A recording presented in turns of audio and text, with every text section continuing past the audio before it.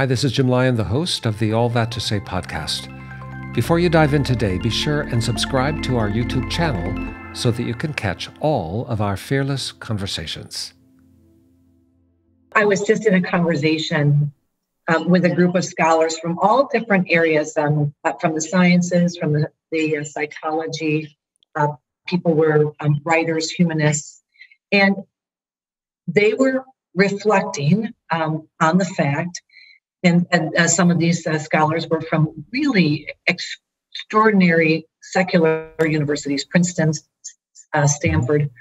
And they said the student of today just does not have any comprehension that there is, in fact, an objective truth. Mm-hmm. And this caused real difficulties in ethics classes. Because if we as human beings, as a society, as a world, we need to be able to think deeply about the ethics, think just about euthanasia, think about artificial intelligence, think about the CRISPR of the human genome. All of these things just pose such huge ethical questions.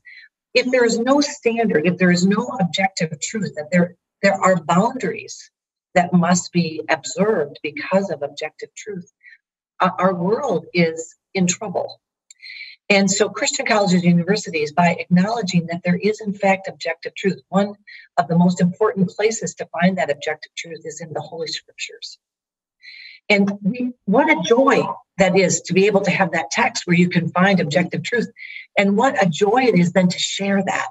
So we started this conversation about the fact that maybe a student comes to a Christian college who is not yet a Christian.